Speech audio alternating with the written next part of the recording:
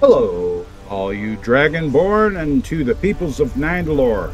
I'm back with you again. I got a new tutorial for you guys. First, let's get this YouTube stuff out of the way. If you like this video, make sure to smash that like button and then share it on your social media. And if you haven't subscribed to the channel yet, hit the subscribe button and click that bell for notifications.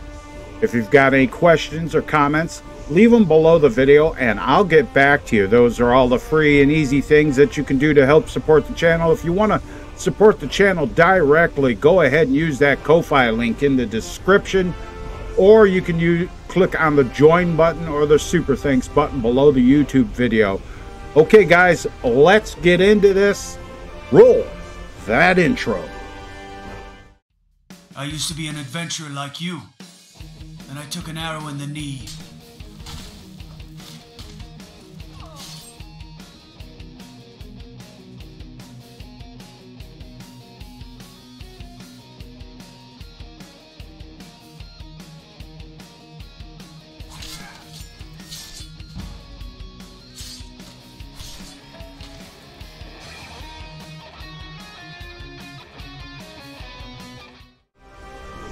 Before we get started, I need to give you a little back information. This video is to be able to port Standalone Followers to Xbox correctly.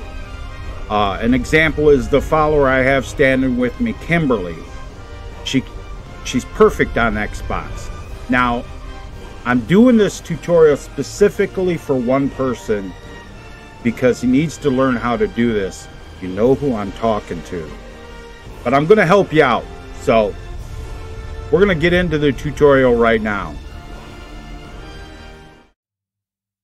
Okay, the first step is you need to make a folder on the desktop. We're going to make a folder and we're going to call this just something generic, face gen, just to do that. Now, you're going to need the face gen of the follower that you want to port.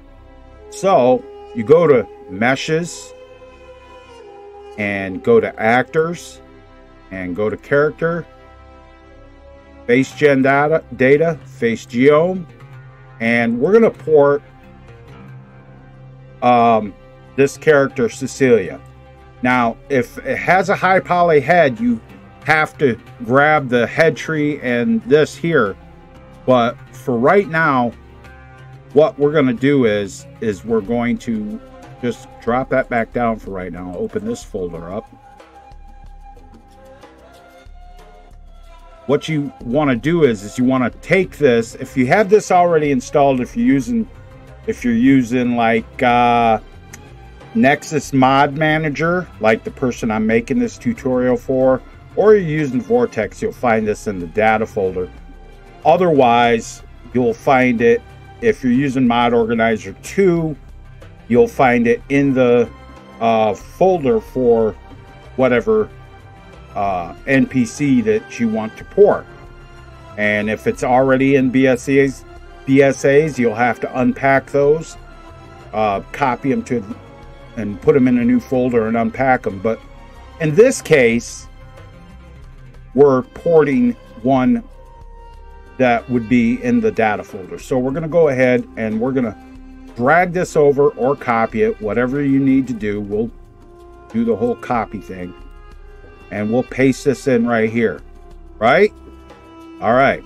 Then you go to data, textures, actors, character, face gen data, face tint, and you go to the folder that's named after your follower or whatever mod you are porting, and you're going to go ahead and you're going to copy that texture file from here. So you've got this right here. That's good. Now we're going to go ahead and drop that back, take my Skyrim up to my Skyrim data folder. We're going to leave both of those folders open, so we don't need this. And we're going to want to keep the face gen and all that. So now I'll go ahead and I'll open up the kit and I'll show you how this is going to work out. Okay, here we are back in the kit. Now I'm going to port my Cecilia follower to Xbox. So I'm going to go ahead and push OK. I already have her all set up and everything. And this plugin is just a regular plugin. It's not ESL flagged or any of that. So because it doesn't work on Xbox, you have to make sure that they're just regular plugins. If you don't know how to switch it back from ESL flagged, you have to use AE Edit or SE Edit Quick Clean, and you have to remove the ESL flag from the plugin.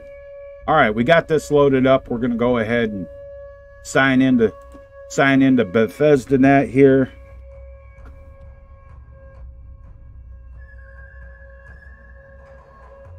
And that is good there. So now what I'm going to do is I'm going to upload, plugin, and archive to BethesdaNet and go for the Xbox.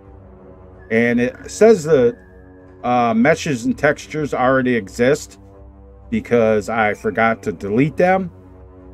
But if you don't have the BSAs already made, you just push no.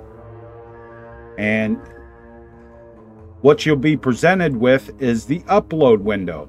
Now, the first thing you want to do is you want to go through and remove anything that doesn't have to do with the mod, like this textures, actors, character, blank detail map. Don't need it. Game already will provide it. So I'm going to scroll down here. Same thing with this textures blood edge. I'm going to highlight that. And if it's a standalone character, it'll have its own body texture. So you leave those and scroll down and look. See, and here's another one. I don't need this wench outfit. And down here at the bottom, you really have to make sure if it says textures, actors, character, female body, all this, you really have to make sure to remove that. Otherwise, you will change everybody's game to whatever skin texture you have installed. So we're going to go ahead and remove that. Now, when you hack for Xbox, what happens is it will it'll take the standalone mesh, the original face gen from the follower, and it resets it back to a default state, which means it'll be the default face. It looks really ugly. But what we're going to do is we're going to go to our Skyrim data folder. We're going to go to meshes. We're going to go to actors, character, face gen data, face geom, go into our folder for our follower, and just leave that right there. And then open your folder that you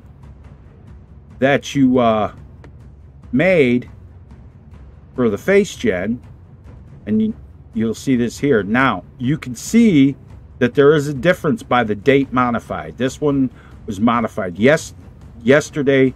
This one was made today. So you want to take and just drag that over to this folder, or copy and paste, whatever you got to do. That part is good. So now you take and you highlight this, and remember I said if it's a high poly head follower, you need the tree files. So you highlight those, drag them in, drop them into the box, and you'll see it come up right here.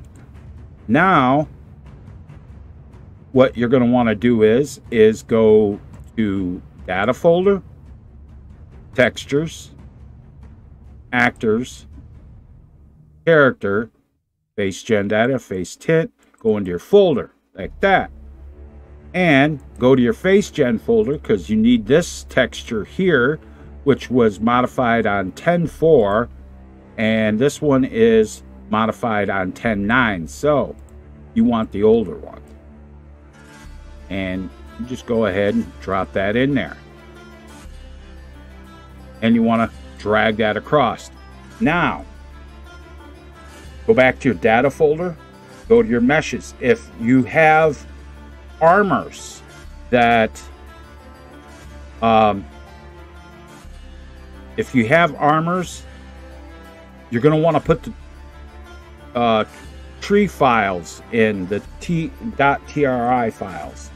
So I'm going to go to her folder that I have set up here, and these are right here. If you don't have these, rebuild them in body slide. Rebuild the armors in body slide, and you want to make sure to have this build morphs button checked, and then you rebuild it like that, and what it'll do is it'll put the tree file for this outfit in the clothes, but we're looking at the armor, so we want to go ahead and go to this armor here, and we're just gonna build that right there. And what will happen is it'll change the tree file. It'll put the tree files in. So go ahead and check all of your tree files, pull them across, drop them in. You'll see them appear in the right here. Now you want to do the same thing with any clothes. Put the body in. If it's a standalone follower that has its own body, you want to grab all these tree files and put them in there. Same thing with brows. Like this has high poly head with high poly brows, so you want to have those tree files in there. Now here's the clothes. Grab all the tree files here and go ahead and drop those in there like that. And just check it. Make sure that you have the female head tree, female brows tree, the NIF, the mesh, and the texture. You've already pulled them across, so you pack your files. And it'll take a second, because it always takes a second, but just let it do its thing. Don't touch it, just let it do its thing. Now, at this point, for the person I'm making this mod for, he usually puts them in the work in progress and then does mod drops. So now I'm putting them in the work in progress, not because I do mod drop streams. I'm doing it because the haters hate me, and if I post anything public, they flag down my mods. So I don't even worry about them.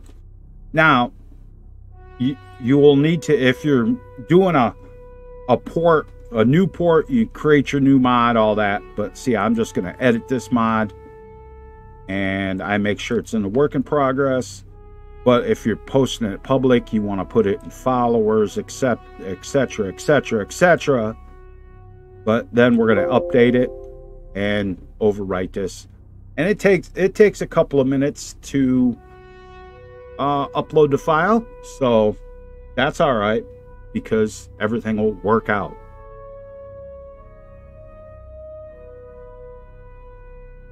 And once it's uploaded, it will say open this up in the confirm on Bethesda net or whatever it says. Let me see here. Yeah, click here to finalize. Okay, we'll finalize it. And because I want to go down to my edit here, and because I'm doing this for a mod drop, I need to put this in here. And then I'm just going to go ahead and push the save button.